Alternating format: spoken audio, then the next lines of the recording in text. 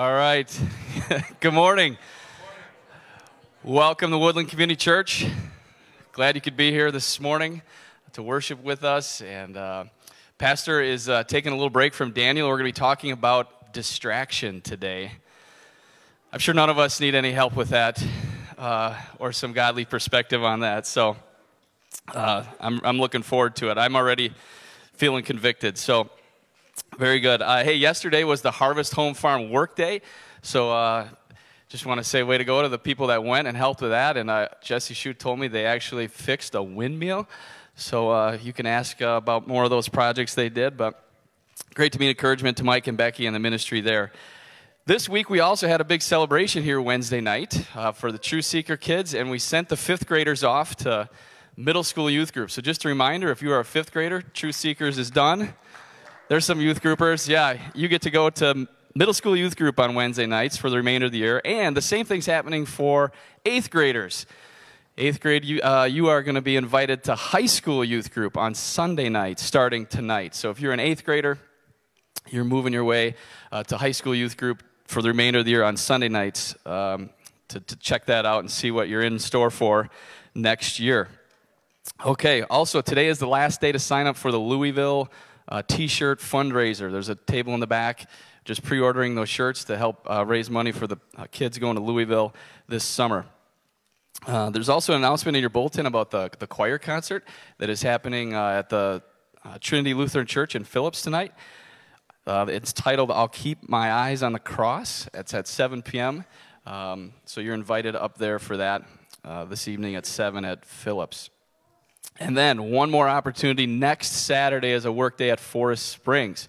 So just want to make you aware, you would have to contact camp to register, let them know you're coming as they plan for the project and things. But next Saturday, a work day out at Forest Springs. Okay. I hope that we've communicated clearly and you weren't distracted. You're ready to go. Matt, help get us there. All right. Why don't you stand up? This is one we've done in the past, so we're gonna review the chorus. Here we go. It goes like this. These are scattered beams. You are the bright sun. These are shallow streams.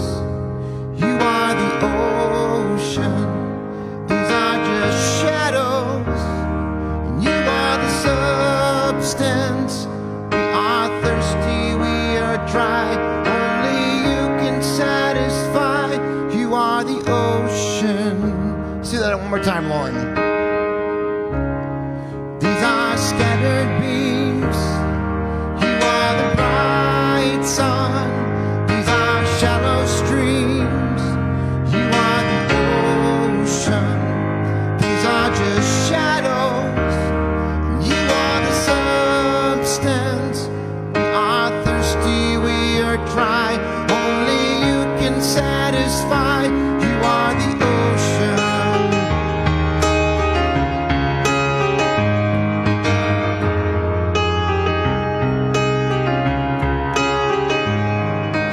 Look to the sky, the star-painted heavens.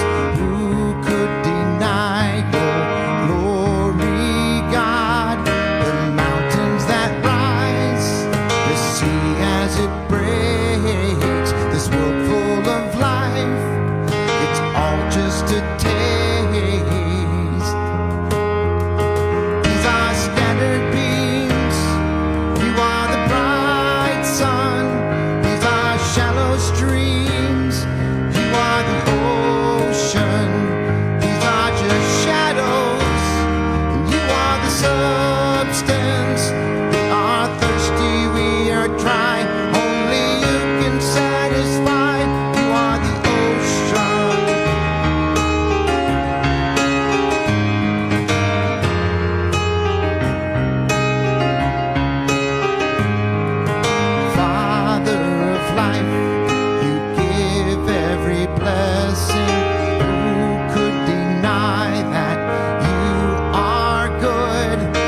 Day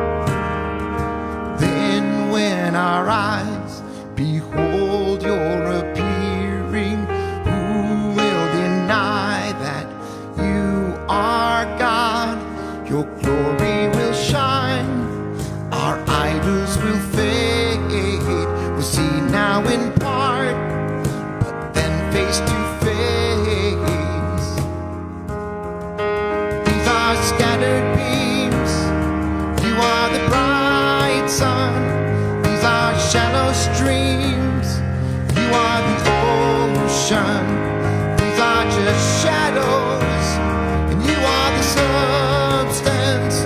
We are thirsty, we are dry. Only you can satisfy. You are the ocean.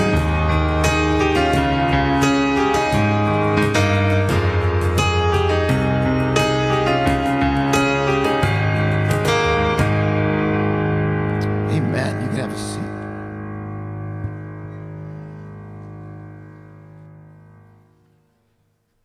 Well, good morning, Woodland Community Family. It was great to see you all this morning. Sorry we missed last Sunday. My wife was a little preoccupied, but we are so joyful to have our little Josie Joy finally here, and Mom and baby are doing well. They're at home today, and we'll probably see them next week. So this morning, Brian's going to lead us into 1 Kings, looking at a passage that teaches us a little bit about distractions. And boy, can we get distracted at times, can't we? That sun's coming out, and there's a lot of things that can pull our attention and get us really busy with all sorts of good stuff out there. And so my prayer, and I think Brian's prayer for all of us today, is that we just focus in on what God really wants to be doing in our lives, focus in on what he's doing in the lives of those around us, and how we can be connecting with them and giving God our full attention. And so as we do that, there's all sorts of people we can be praying for. I think of the LTD class who are graduating today, so one accomplishment to that class. Very good.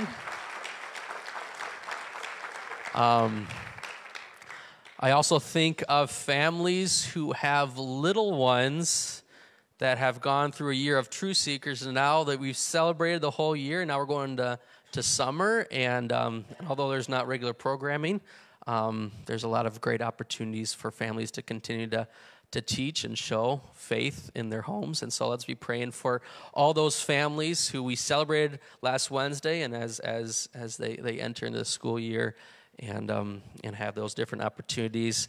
I think of our Louisville team going down to Louisville. A few of you students here this morning continue to have some of these meetings coming up, and just keep praying for that group of students as we prepare. Have the garage sale coming up here in a month here. A couple other things we're doing as a team. So just be praying for that group of students as they prepare their hearts and their minds for this trip. And just everyone. We all have things going on in our lives that God would continue to help us to focus on Him and His plan for us. So let's go to the Lord and just ask that He would give us just a clear vision. Lord, we thank You for who You are. We thank You for being a God who's faithful, who is true, who is compassionate and merciful to us, a God who sees us and knows our weaknesses and the ways that we fall short, a God who desires just to pull us up, to draw us closer, and to lead us forward. So, Lord, this morning, as we open Your word, as we open our mouths in praise, may You draw close to us. May we clear our hearts, Lord. We confess that we are distracted in so many ways, and we confess that we need to focus on You and make You the number one priority in our lives. And Lord, as we focus on You, You will show us a way. You will help get us through just all the things going on in our lives, and we will be stronger when we put You on the throne and take all those things that threaten the throne of our hearts, Lord. And so, Lord, speak to us this morning. Be with all those groups that I've mentioned. We think of the LTD class. Lord, guide and direct those students. Continue to bless just the studies that they've been doing and the serving they've been partaking in, Lord. Allow them to transition well to the next chapter of their lives. And we pray, Lord, that You just lead us all. Help us to know that You are King, and we are just Your servants wanting to follow. We ask this in Jesus' name. Amen. Amen. All right. Why don't you stand again?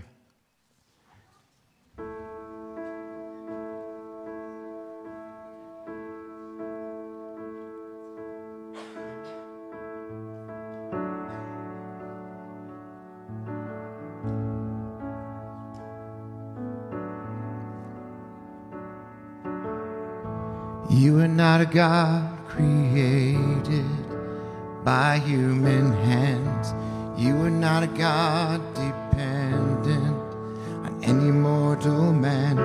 You are not a God in need of anything we can give. Not your plan, that's just the way it is. Do that part again. You are not a God created by human hands. You are not a God dependent on any mortal man. You are not a God in need of anything we can give. By your plan, that's just the way it is. You are God alone. From before time began, you were on your throne. You were God alone. And right now, in the good times and bad, you were on your throne. You were God alone.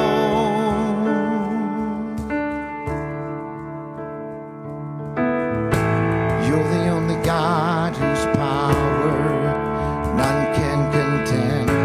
You're the only God whose name and praise will never end. You're the only God who's worthy of everything we can give.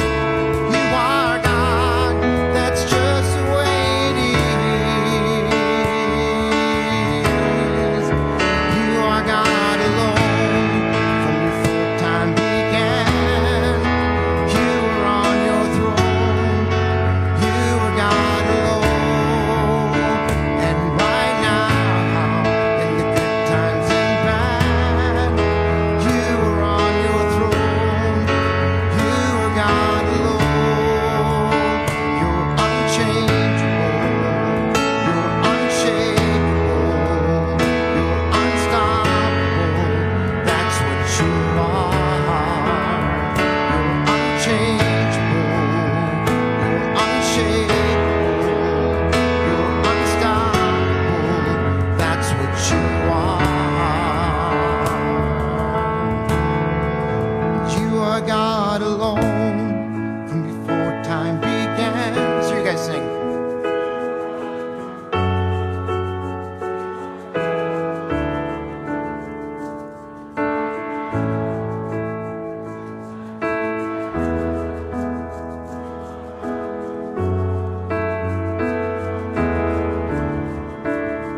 You're unchangeable. You're unshakable. You're unstoppable. That's what you are. You're unchangeable. You're unshakable. You're unstoppable. That's what you are.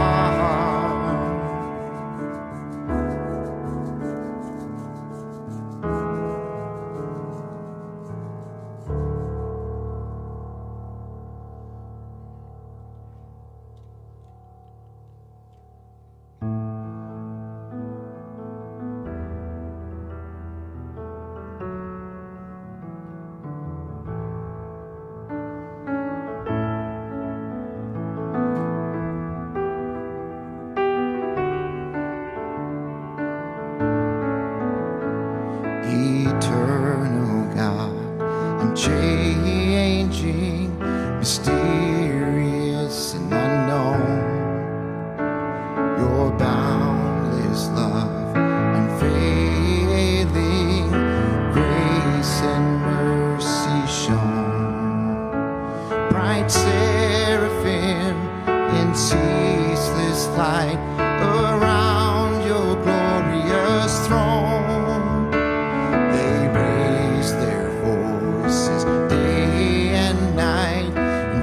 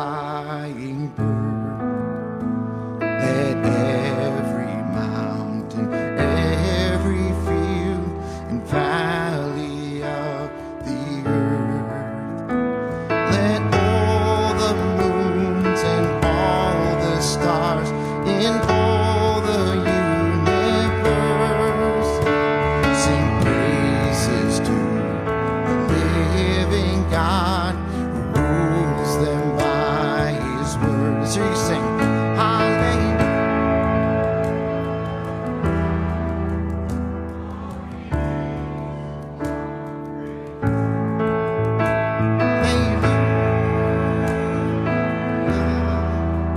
Glory be to our great God. Hallelujah. Glory be to our great God. Hallelujah. Glory be to our great God.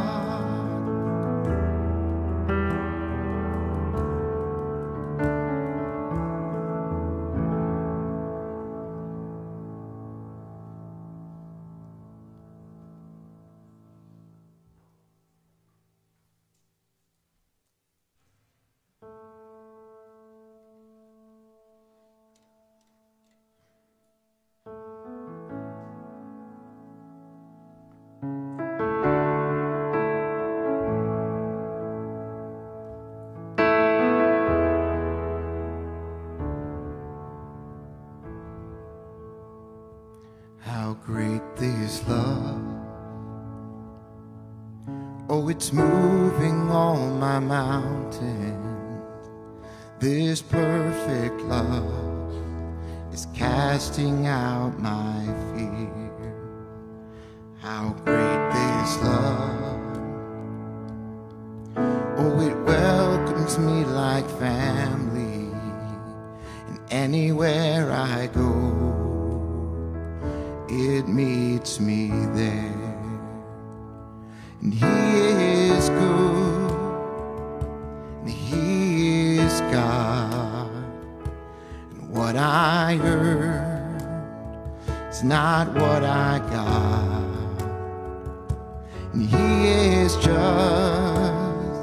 yet oh so kind.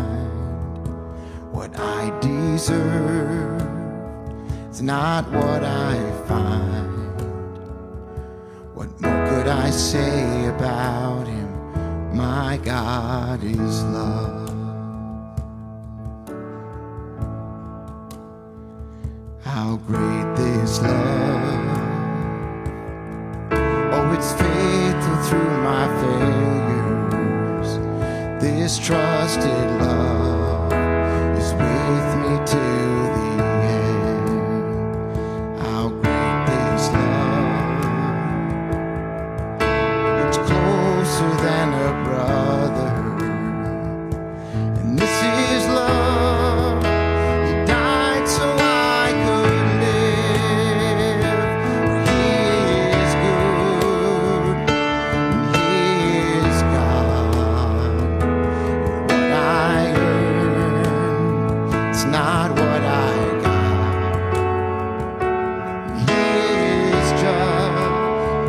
Yet oh so kind.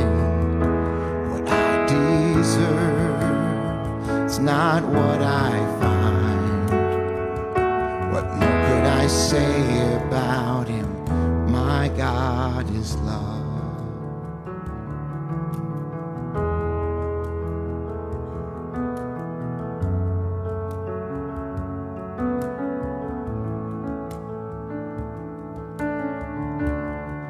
I know my God is love. I know my God is love. It is enough to know my God is love. I know my God is love. I know my God is love. It is enough to know my God is love. I know my God is love. I know my God is love. It is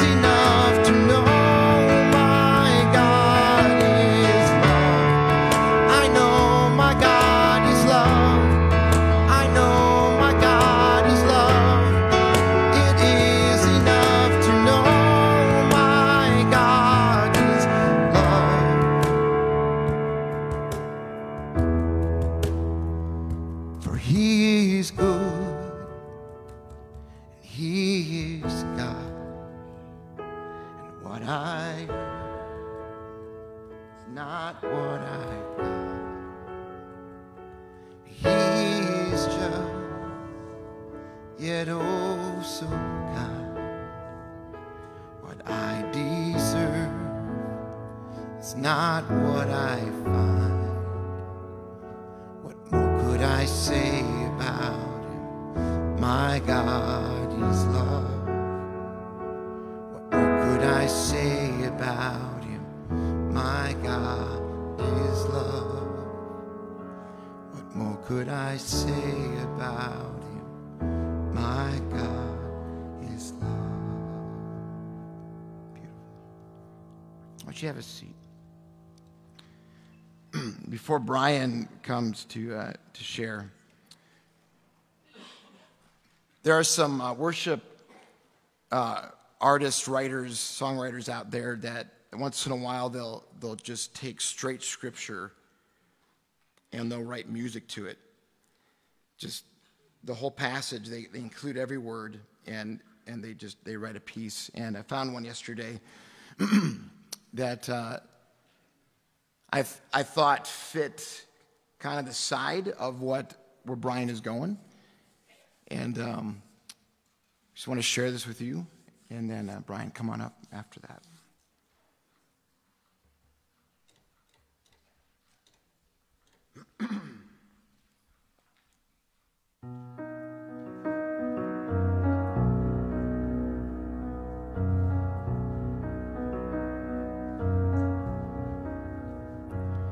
He is the image of the invisible God, the firstborn above all creation. For everything was created by Him in heaven and on earth. The visible and the invisible, whether thrones or dominions, rulers or authorities, all things have been created through Him and for Him.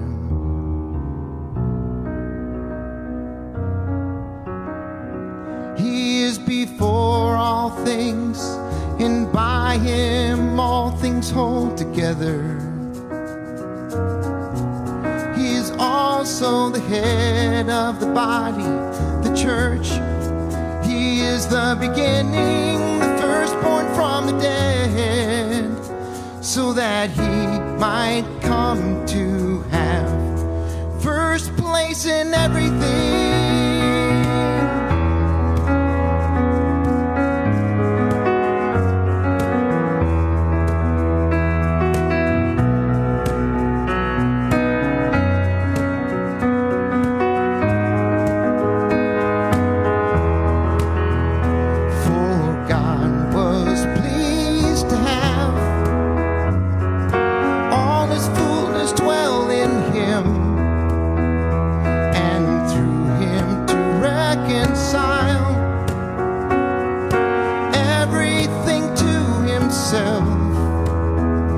Whether things on earth or things in heaven, by making peace through His blood shed on the cross.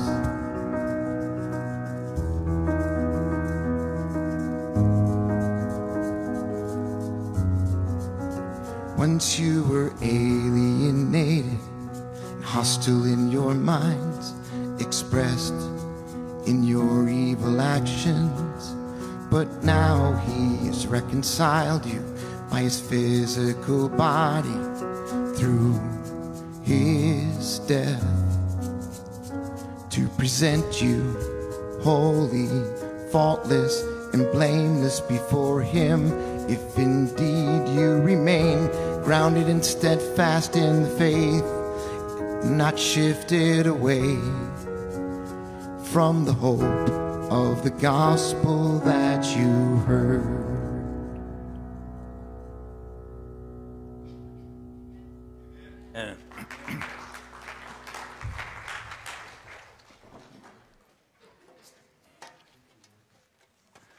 Isn't it great to come to the Lord with his people? Amen. This is the high point of the week, and here we are in Easter season. Get a whole season together just to think about what we celebrated last week, which is really where we live as God's people. There is this wonderful word in the German language, the word Stau. A Stau is basically a blockage or a jam. So a traffic jam is a Verkehrsstau. You get a Stau in your toilet when you need to plunge it. We've had a Stau here at Woodland in all of the wonderful things that we've been communicating to you that are going on here this spring. And as you remember from about 3 weeks ago, we were planning a baptism today, but we had a Stau. It was a scheduling Stau. It was a mechanical Stau. It was just a Stau that made us say, hey, this is not the right time to do this. So sometime this summer, we're going to have a baptism. I don't know if it'll be here or elsewhere, but we're going to plan on that. And if you've trusted in the Lord and have never made your picture of what it looks like to follow Him, that outward picture of the inner reality of God's work in your life, you have yet an opportunity to be baptized this year. So that's an invitation as well as a communication about what's going on. Well, this week I had one of these medical procedures that they bother you about until you finally do it. And I had to go under a general for a few minutes. And when they brought me out, they said, here's the deal. You're fine, so thankfully. Okay, but we don't want you to drive today. We don't want you to operate any heavy machinery. We don't want you to operate any dangerous tools like chainsaws, and under no circumstances do we want you to preach anywhere from Daniel 7 to Daniel 12. So that's a joke. That last part they didn't say, but when I looked at Daniel 7 in my medicated state, I was like, this is not the week to go into this passage. And so we're going to defer here for a couple of weeks. We're going to talk about, like Michael and Brad said, distraction, which is a great thing to talk about this time of year when we're so prone to wander from our first love because of all the stuff, most of it really good, that's going on in our lives. And then we'll plunge back into Daniel 7 here in 2 weeks. This time of year always makes me think about spring sprint. When I was a kid growing up, we had 3 events during the school year. Now I guess there's 30 events, it seems like. But we only had 3 things that we did that were special. There was the Christmas program, which was a full nativity, like a non-Christian school, which is interesting to me. We always were like, who's going to play Joseph? Who's going to play Mary? That kind of thing. So we did that. And then we had the square dance, which was nerve-wracking because you had to dance with the girls, and you hoped you got to dance with the girl you liked. That was a big deal. And then we had Spring Sprint, which was our field day at the end of the year. And my family, my growing up family, has this old video from the 70s, and I think it's in color, but there's no sound. So it's like one of those sort of kind of old reel-to-reel type videos of me in the running race in Spring Sprint, and I was a fast kid. So you're going around the oval just once, and here I am just, running like a wild animal. I'm way ahead. I was a fast kid, so I'm way ahead of everybody. And then I turn around to see where everybody else is. And I don't just do this. I'm like total, running backwards kind of thing. And as I'm looking for everybody here, the whole field passes me on that side, and I finish last. And when I finished the race, the principal said, "Brian, you got distracted." And of course, I took that to the bank, and the next year I was running ahead again. This is not really part of the illustration. This is just a story. I'm running ahead of everybody, and right before the finish line, I fell down on purpose. And then I jumped up and won, and she was like, yes, good job. So I knew kind of how to get rewarded for these things. I wish that I were no longer so distractible. I wish that distraction was something that you and I grow out of. Unfortunately, distraction is always with us, and the form of distraction changes, and it seems like you learn something in one area of your life, and the distraction just kind of moves around. The poet T.S. Eliot said, "We are a people distracted by distraction." And unfortunately, that is true. Our purpose this morning is to help each other think about what our response to distraction says about where we put our trust. And then to prepare for the summer months when we're all in distraction. We're in transition, and we are so easily distracted in a different routine. And it's a wonderful time, but it's a dangerous time, and we want to help each other with this. Are we truly trusting God to order our lives, or does our fiddling around in the world of distractions indicate a self-dependence that needs to be confessed and made right before God? That's the question that we're asking and answering. It's not hard to find examples of distraction in the scriptures. It goes right back to the beginning. Adam and Eve, they had God, they had work, they had each other, but they became distracted by an intruder. That's when it all started.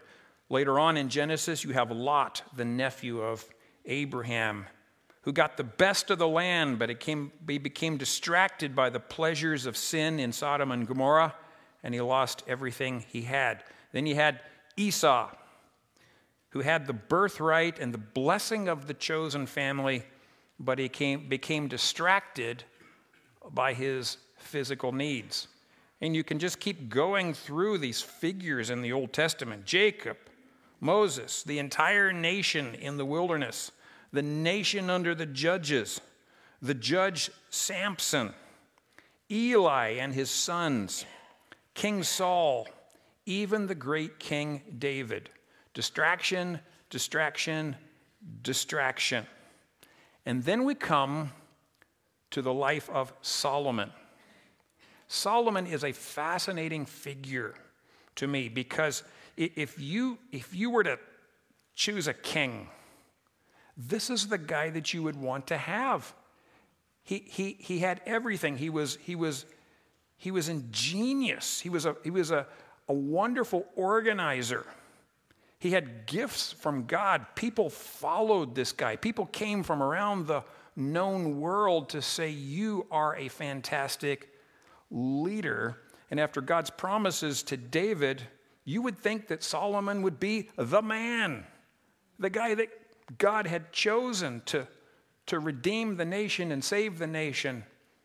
And yet Solomon became distracted, and he fell from a great height. Solomon received wisdom from God.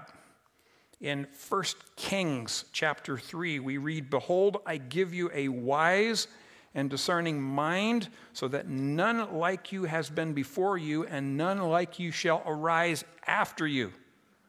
This guy had wisdom from God. Solomon's subjects flourished in his practical wisdom. We read in chapter 4 of 1 Kings, "Judah and Israel were as many as the sand by the sea. They ate and drank, and they were happy." It'd be great if it just all ended right there, right? They were happy. Solomon also served as a priest king.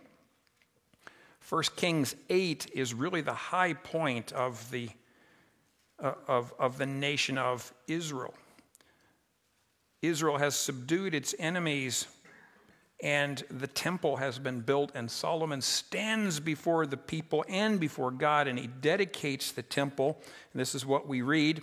Then Solomon stood before the altar of the Lord in the presence of all the assembly of Israel, and spread out his hands toward heaven and said, O Lord God of Israel, there is no God like you in heaven above or on earth beneath, keeping covenant and showing steadfast love to your servants who walk before you with all their heart.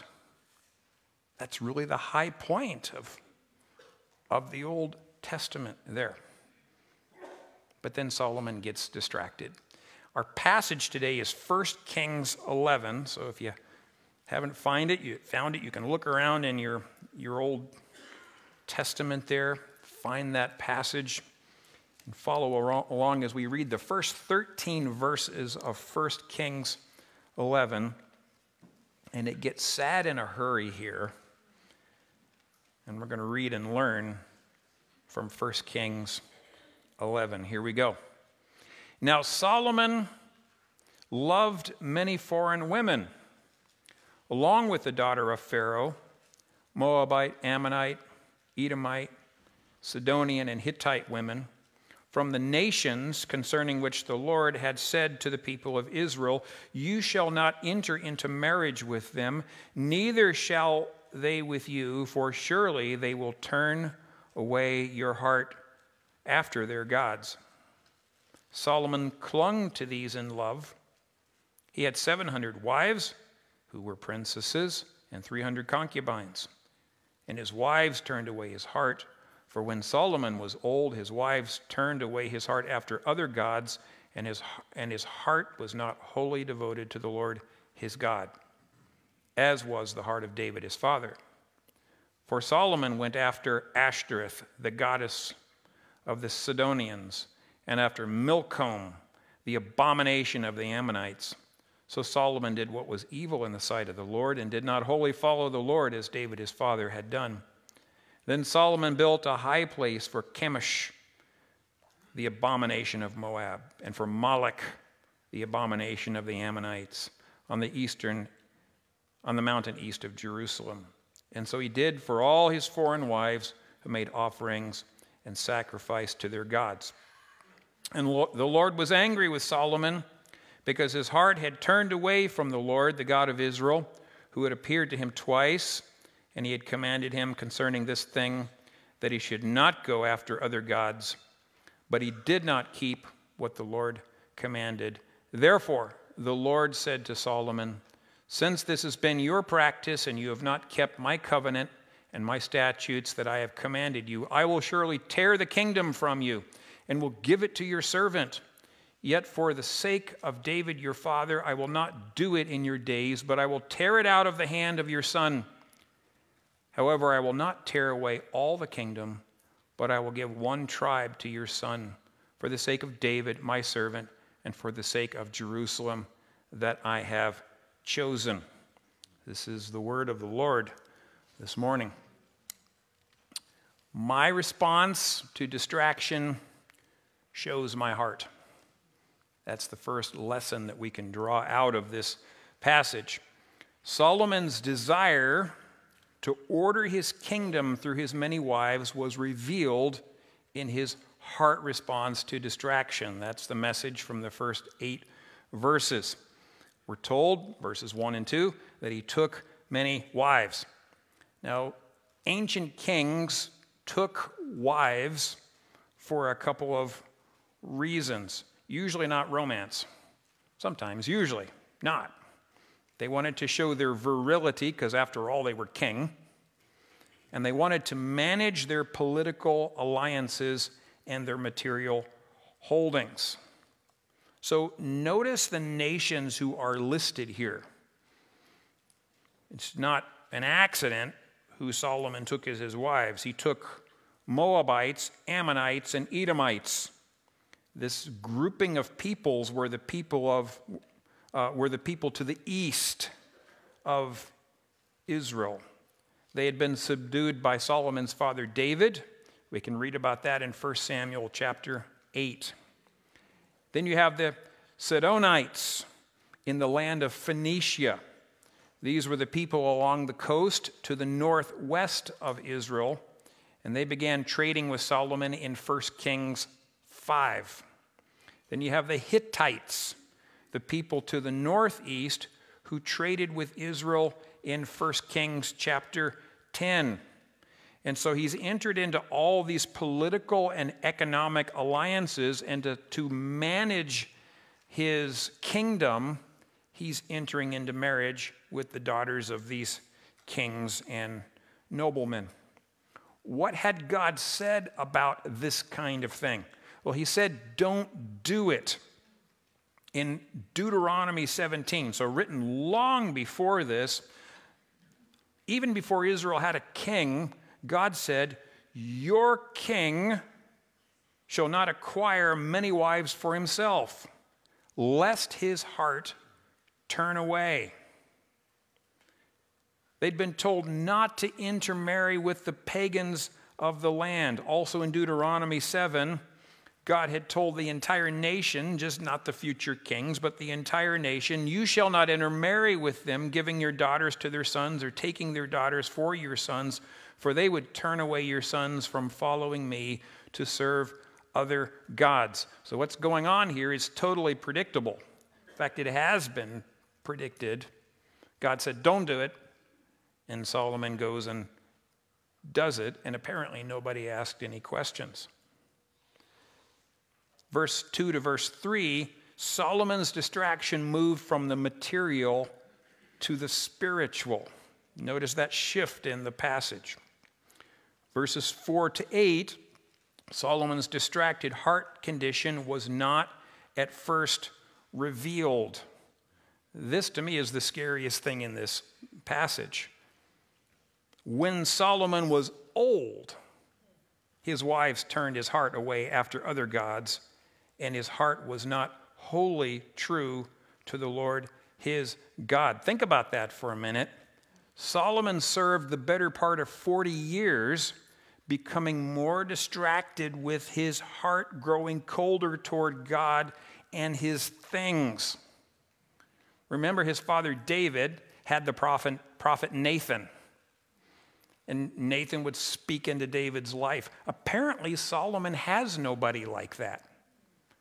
Whereas David had prophets, Solomon has wives. And wives from pagan nations. Apparently, nobody got close enough to the king to speak into his life. And he went, and as he got more and more powerful, his people said, yay, yay, yay, yay, yay. And Solomon was internally dying spiritually, but nobody knew. That's really scary to me. Who are these gods who are listed here? Well, they're simply the gods of the peoples that Solomon intermarried with. There's Ashtoreth of the Sidonians, who is sometimes depicted holding human heads in statues that we have of Ashtoreth. There's Moloch of the Ammonites, who required child sacrifice, which was punishable by death in the land of Israel. The proper name of Moloch was Milcah, and was not even pronounceable in Israel. So terrible was this god. There's Chemosh of Moab, the fish god, who is possibly the Moabite version of Baal.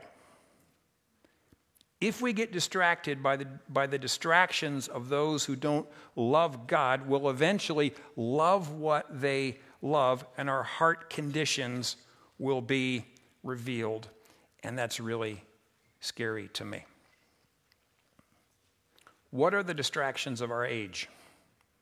Okay, so we don't have these gods that people bow down and worship today, but we have gods, right? Our age is set apart from every other age by our reliance on technology, wouldn't you say? Distraction is, goes back to Adam and Eve. But technology is really what sets us apart from every other age. How many of us, this is just for fun, how many of us remember a world without computers? Okay, more people than I thought. The world moved slower then, didn't it? It really did. I actually remember having conversations at the dinner table where I told my parents, I think I'm going to not be the kind of person who uses a computer. If you remember, there seemed to be a choice. You could get a computer or not get a computer. And it was kind of like personal preference. Nobody ever imagined then a world in which technology would be a way of life. And I'm, of course, a Gen Xer, and I'm the last technological migrant generation. Some of you here who didn't raise your hands, you're natives. All right? But I remember going to school with a computer and a typewriter, and everybody was always borrowing the typewriter because the old profs hadn't switched over yet. And then my second semester, I threw it on the curb because I didn't need it anymore. We have technology today like Apple Watches, which are intimate and personal. Provides a digital body print that measures our pulse, counts our calories, and then tells us what to eat and how much we need to exercise. And if you need insulin, it tells you when to take it, but it's always with you, and there's nothing to say that we can't embed the technology. And yet, the Apple Watch is now old technology. It's been around for, 10 years? Long time. Now we have the metaverse. You've been hearing about that? It's an entire society existing online that includes things like virtual church, where you can present yourself as an avatar. So just create a virtual, how do you talk about this? Make yourself into an avatar, like a little cartoon or something, and then you can attend church, supposedly church, with people from all over the world, and you're all sitting there like little cartoon figures. It's a thing. And I'm hearing about this, and I'm frankly shocked at the people that I trust that think that this is a fantastic thing.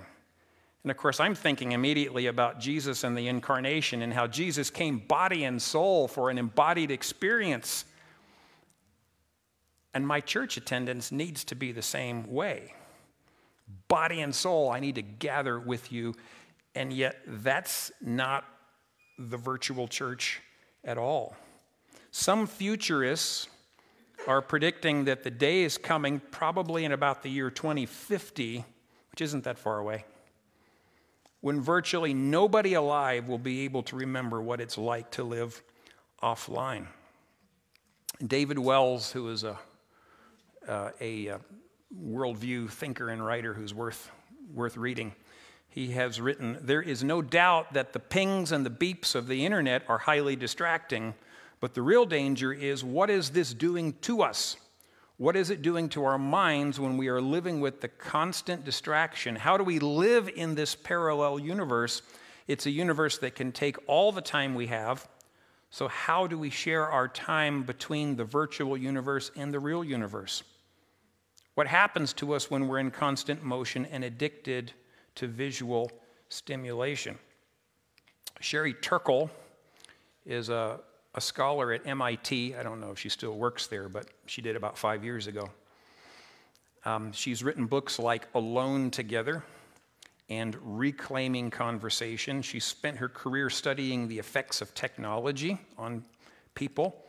She's written, we turn to our phones when we're bored, and we often find ourselves bored because we have become accustomed to a constant feed of connection, information, and entertainment. We are forever elsewhere. At class or at church or business meetings, we pay attention to what interests us, and then when it doesn't, we look to our devices to find something that does. There is now a word in the dictionary called phubbing, Phubbing. I haven't checked, but she says there is. It means maintaining eye contact while texting. Texting and looking, the vacant stare. It's interesting, right before the pandemic, I was reading studies about the use, or kids' use of technology.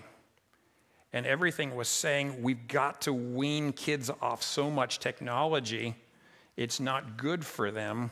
And then the pandemic came, and guess what? We told kids, we want you now to spend all of your time on the screen.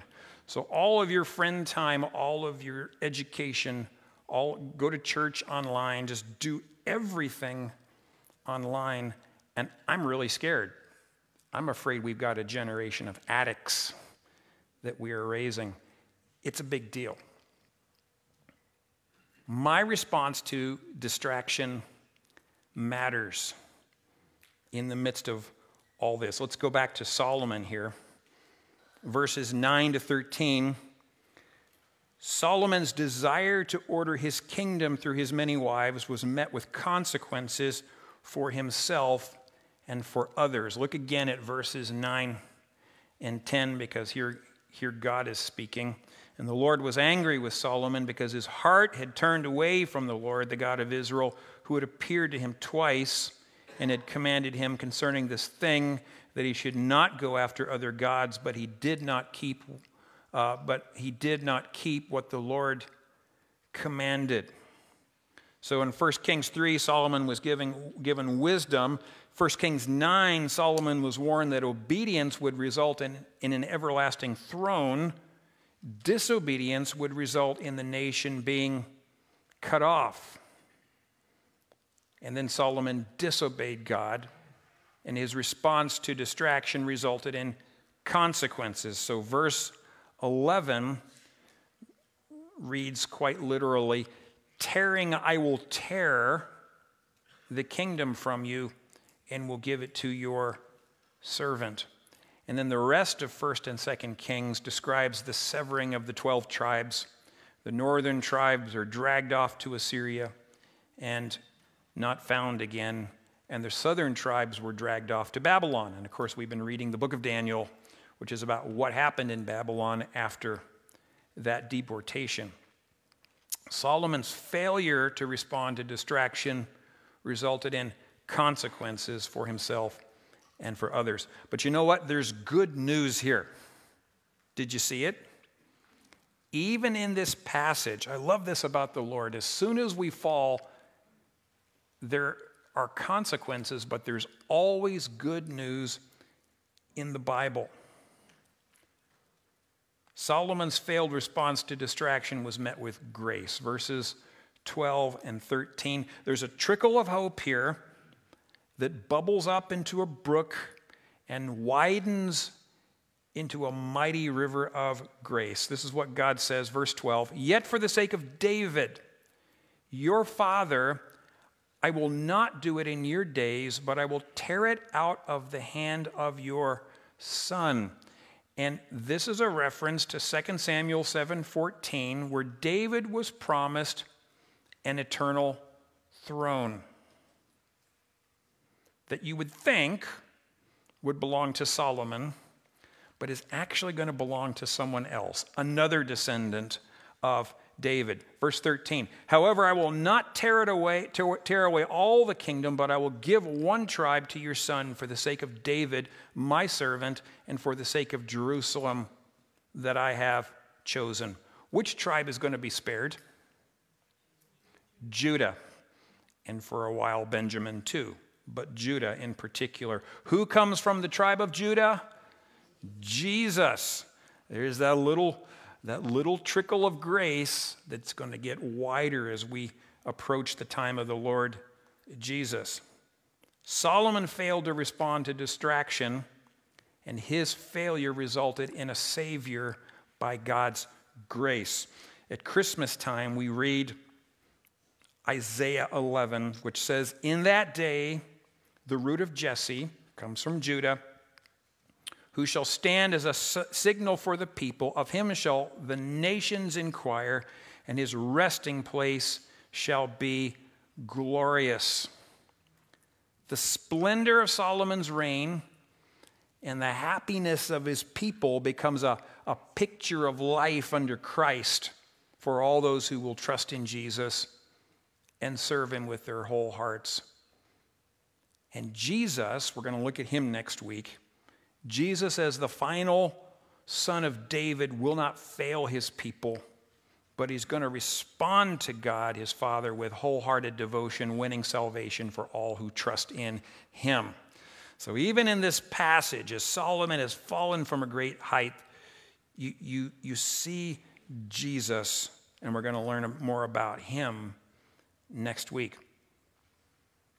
What does it look like to respond to the particular distractions of the digital age in a way that shows that we're wholeheartedly devoted to God? We can read the passage and say, this is what it means, but we still live in this world of distraction. How can we be changed by faith in Christ even as we navigate through it? You know, we deal with technologies that are morally neutral. I waved my smartphone around a couple of weeks ago. I mean, it's a fantastic device that can be used for the Lord's work and to bring healing and wholeness. It's a morally neutral device. That's how I choose to see it. And it can be used for good, or it can be used to waste all the time we have and drain away all our opportunities.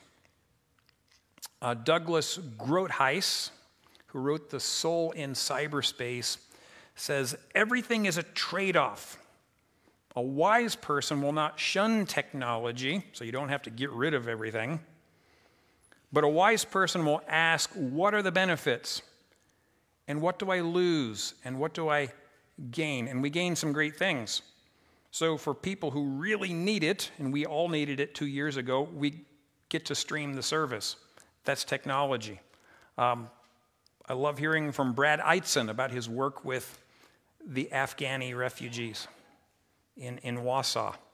He's able to use Google Translate. This blows my mind. And Brad speaks other languages, but you can actually speak into it's no substitute for learning the language, but hey, how many of us are really fluent in other languages like this? You get to speak in there and communicate basic information with other people. That just blows my mind. People who are persecuted in countries where you can't gather with God's people without being persecuted, they can attend virtual church. There is a purpose in this. It can be used for good. But we also lose some things, don't we? If we're always checking Facebook and email and Twitter and Instagram and TikTok, and we develop twitches because we're always like dancing around. I don't get that, but that's okay. It could be that we're attempting to order our world in a way that indicates that we're not trusting God to order our lives for us. But even there, we're always being called back to our first love. Revelation 2, 3 and 4. I'd never read these verses before in light of distractions, but this is what they say. So this is the end of the Bible now. I know you are enduring patiently. This is to the church in Ephesus. I know you are enduring patiently and bearing up for my name's sake, and you have not grown weary. But I have this against you, that you have abandoned the love you had at first. So the King James says, your first love. Remember, therefore, from where you have fallen, like Solomon, repent and do the works you did at first. My salvation and yours is not in managing all the realities of my life, but in being changed by faith in Christ. That's what I want to take out of this passage. And my response to distraction shows me where I place my trust. So we all get distracted. There's nothing wrong with saying, Lord, just help me to center down.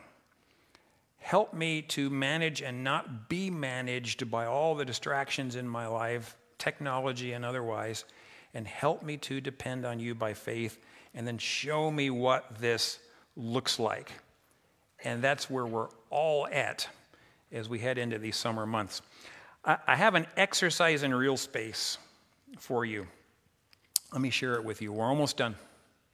Here's just a challenge, or make up your own exercise if this doesn't seem right to you. Here's what I think would be good. Read a book for an hour. Like really. Like remember those? The actual books that are made out of paper. And like for an hour. We used to do this. I can loan you a book if you need one. All right? Feel your brain relax as it begins to process words and their ideas one at a time. Remember that? When we thought things one at a time. Try it again. You're going to like it. After an hour, take a walk and ask the Lord some questions. How am I doing? Are my affections, that is my heart, being turned so that I'm trying to find my happiness in anything other than you? That's a great question for anything.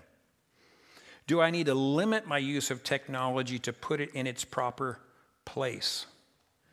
Maybe I need to shove my phone in a drawer for a meal, for an hour, when I'm intentionally relating to other people. Do I need to fast from my device? And then finally, build something. Go out and do something with your body, your hands. We've got a picture here, Lauren. This is something that happened. The dog is not included in this illustration, but this is something that happened within the last couple of weeks, and appreciation to Henry for being a good big brother. This is Henry and Greta. We were having some technology addiction issues. Could see it in the eyes, could see it in the elevated heartbeat when devices were withdrawn from people. And we said there are better ways to spend this day. And so Henry took his little sister out in our little woods, and they begin to build this shelter. This is the early stages of the shelter, but it was fantastic when it was done. They built it out of that lattice work, and they covered it with a tarp, and then they put like sod over the top, and so it was just kind of invisible. Then they were in it, and the neighbor came wandering through looking for his dog and didn't even see them. So they're solving mysteries out there. This is a picture of childhood to me. This is where I want to live. Okay, like entire afternoons out in the woods with beautiful weather, and then the weather turned bad, and they were like in the shelter, like weathering the storm. I think this is fantastic. Totally unplugged. I call this primary experience. No screens necessary. And it's a good thing. And we all need to find ways of disengaging once in a while and asking the Lord these important questions. Wendell Berry is one of my favorite living authors, and he's written a poem. A mind that has confronted ruin for years is half or more a ruined mind. Nightmares inhabit it, and daily evidence of the clean country smeared for want of sense, of freedom slack and dull among the free, of faith subsumed by idiot luxury, and beauty beggared in the marketplace, and clear-eyed wisdom bleary with dispraise. That too often defines us, but it doesn't have to. Hold that up against Psalm 46, 10 and 11. Be still and know that I am God. I will be exalted among the nations. I will be exalted in the earth. The Lord of hosts is with us. The God of Jacob is our fortress. Amen. Know the Lord. Let's know him together. Seek him together and ask him for his wisdom that is dependent on the Lord Jesus Christ. And we will make it through this stuff. And we will ask and answer these questions together and be united in Christ. Lord, thank you for this passage that's a warning to us about being distracted from all that is true. As we read it on this side of the cross, we see this as a warning, or what happens when we take our eyes from you, Jesus. We want to depend on you, and we're going to fail. We acknowledge that. But we ask, Lord, that by your kindness that we see even in this passage, that you'd help us to repent and say, Lord, I want you again. I want more of you. I want to depend on you. And I need wisdom to manage things that would take me from you. Help us to help each other. Help us to encourage each other. Help us to remember that our hearts can grow cold, but you're always a step away, Lord. And we want to depend on you. Help us to help each other with this as we trust in you moving forward, Jesus. We pray this in your name. Amen. Amen. Let's stand.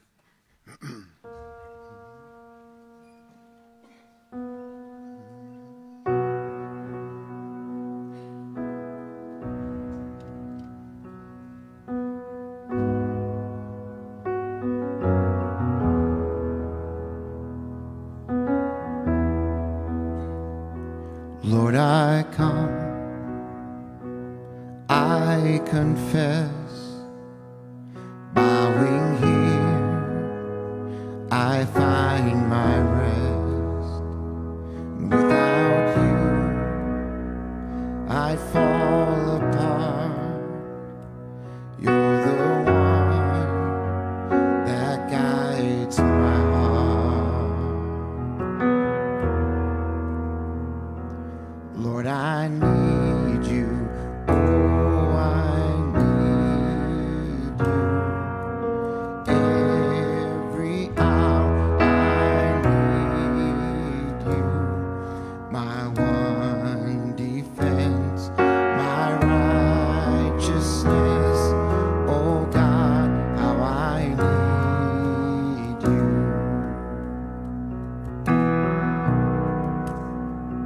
Where sin runs deep, your grace is more. Grace is found, is where you are.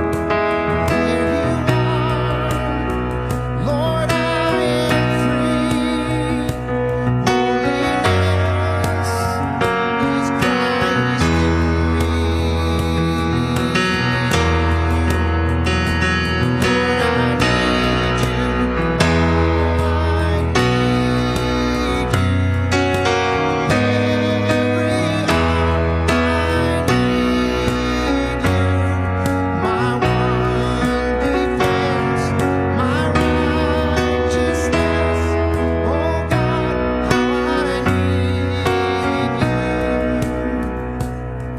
So teach my song to rise to you.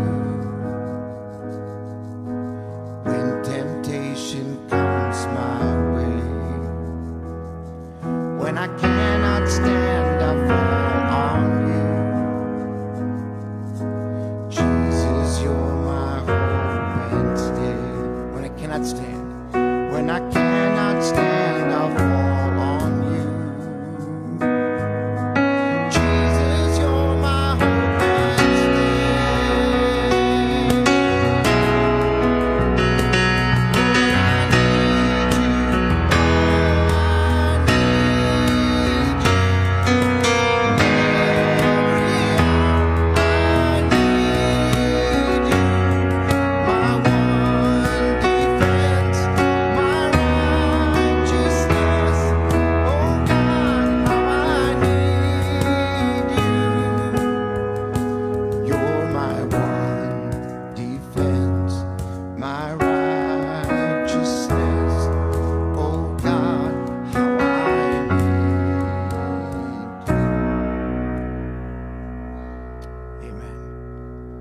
You are dismissed. Enjoy your day.